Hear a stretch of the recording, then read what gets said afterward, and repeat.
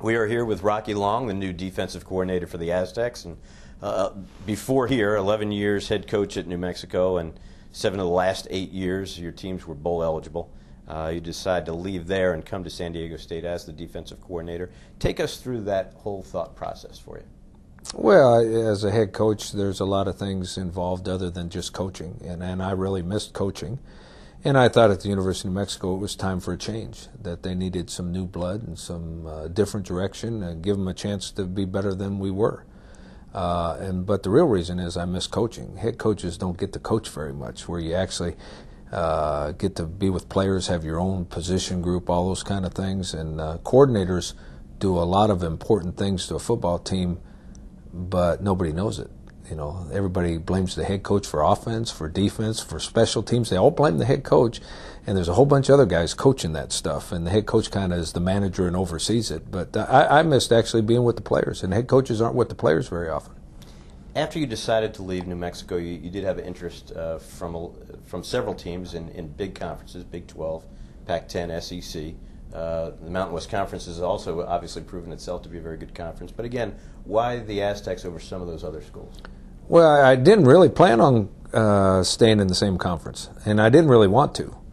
And I had a couple other opportunities to go someplace else, but the friendship that I have with Coach Hoke and our similar philosophies on defense, and knowing what I was getting into, and we're friends from way back and ran this kind of defense together at one time at Oregon State, it was a lot more comfortable. I thought a lot better fit than going someplace where I didn't know anybody or didn't feel as comfortable or at ease as I do here.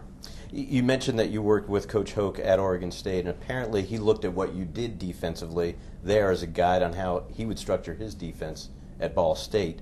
What are those philosophies? Well, we're an attack-first team. I mean, everybody wants to say they're an attack defense, but we probably blitz 80% of the time, maybe more.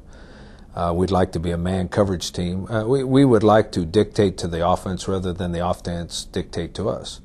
We would like them to make adjustments. We would like them to change their protections. We would like them to change their blocking schemes rather than the defense always adjusting the offense. We'd much rather have the offense have to adjust to us. And so the philosophy is to bring a lot of blitzes, run blitzes, pass blitzes, try to attack their blocking schemes and see if we can make them change from what they do best to something they don't do very often. And starting as the defensive coordinator here at San Diego State, do you look at the talent that you have, or do you just have the type of defense that you have and hope that they adapt?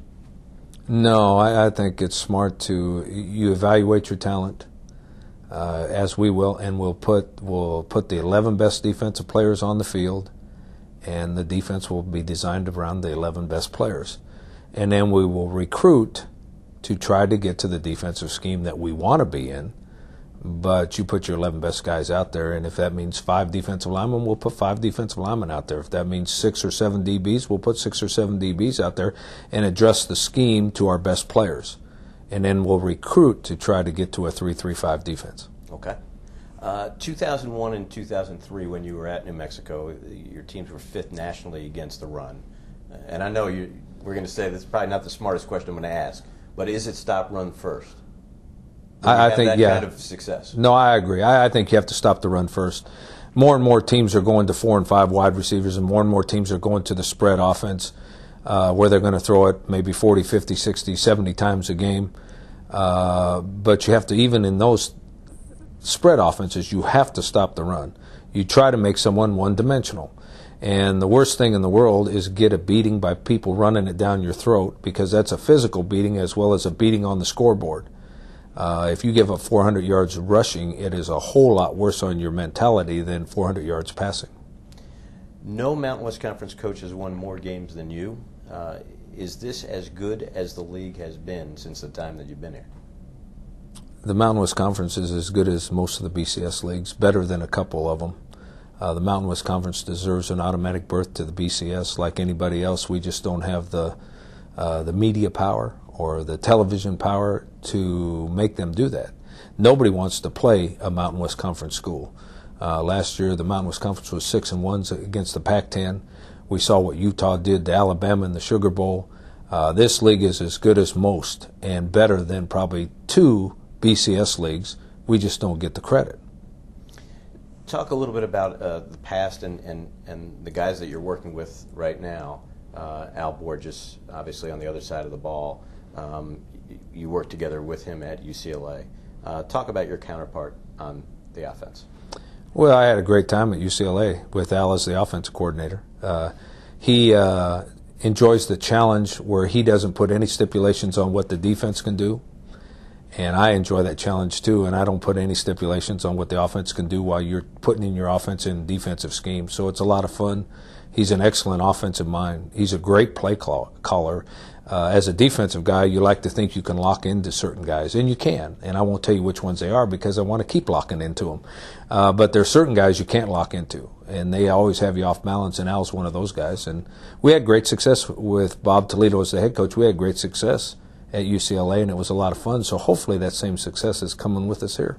And then just the big three, yourself, Coach Borges, and head coach Brady Hoke. It seems to me, and our fans are talking about this, as three very good football coaches that you have as the head coach and the two coordinators. Well, I think Brady will do a great job as the head coach. I think he has the right mentality. I think he loves the players, but he's very demanding on his players. And I think the combination of him at the helm and the two coordinators, that we think we understand football. But the most important thing about winning football games is the players. You have to get the players to do what you want. You have to get them to execute well. You got to get them into a team spirit where they want to win as bad as the coaches do, and for each other, not be individuals, be a team. And that takes a long time to do. And I hope fans don't get too excited because it's going to take more than a year to get that mentality across to the players in this program.